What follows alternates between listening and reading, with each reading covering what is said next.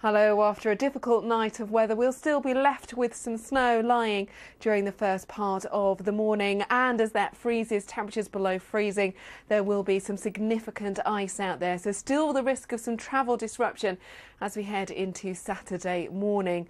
The snow, rain and sleet slowly clearing away from the southeast. If we take a look at 9 o'clock in the morning, things steadily brightening up along the south coast with temperatures sitting just above freezing. Still quite cloudy, misty and murky, but by 9 o'clock it should be mostly dry for the southeast and East Anglia.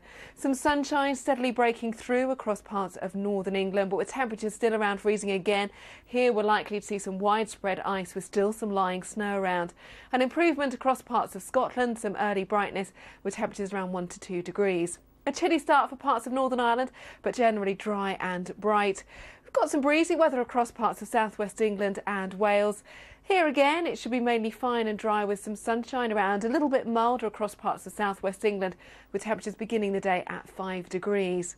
So for Saturday, we'll still keep some of that snow around, but overall, as far as the weather is concerned, most places should be dry and fine, just tending to cloud over later on in the day out towards the west, and signs of some more rain for Northern Ireland, Wales, southwest England.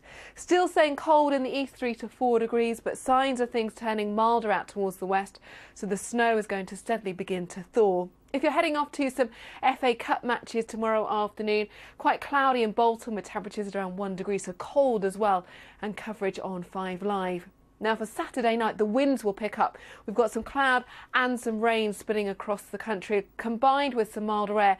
The snow really starting to melt on Saturday night and into the early hours of Sunday morning.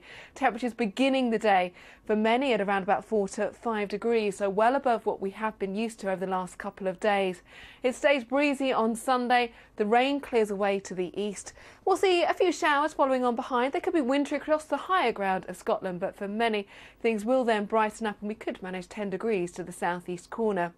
We're staying with the milder weather as we look to Monday's forecast. A window of dry conditions for a time, perhaps a few showers around, but again, the cloud and rain gathering out towards the west as we go through the day on Monday. That sweeps across the country, so still the risk of some significant flooding when we add on that snow continuing to melt. Top temperatures of 6 to 10 degrees.